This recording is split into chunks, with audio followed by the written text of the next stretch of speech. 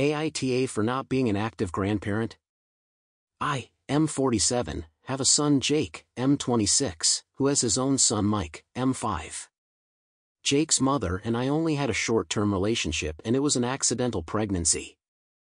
To be blunt, I never wanted to be a parent, particularly not at 21. However, Jake's mother did and it wasn't my decision. Although we have always kept the peace, things have always been icy between us due to that. However, I always tried to do right by Jake. I would have him every other weekend and for a month during the summer, would do my best to deliver on anything he asked of me, treated him kindly and tried to be a good father. Then at a certain point, his mother married a guy Jake hated and I had him move in with me once he was 13. I won't lie, I wasn't cut out to be a parent. I love Jake, but I just hated parenting. I did it anyway since he was my son. We have a very good relationship, and I've never shirked any responsibility to him. Jake also became a father at 21. However, he was all for it and is happily married to Mike's mother. I also got him into my electrician's union and had him set up on some good jobs. So, he was on much better footing than I was for a child. Back then, we had a long talk and I told him, Jake, being a parent is a very, very different life. It is hard, exhausting and on a day-to-day basis, you don't really get to do what you want to do very much. It will be a very long time before you don't have that kind of responsibility anymore. Then the conversation turned to how I'd help him. I told him no. I am retired from parenting.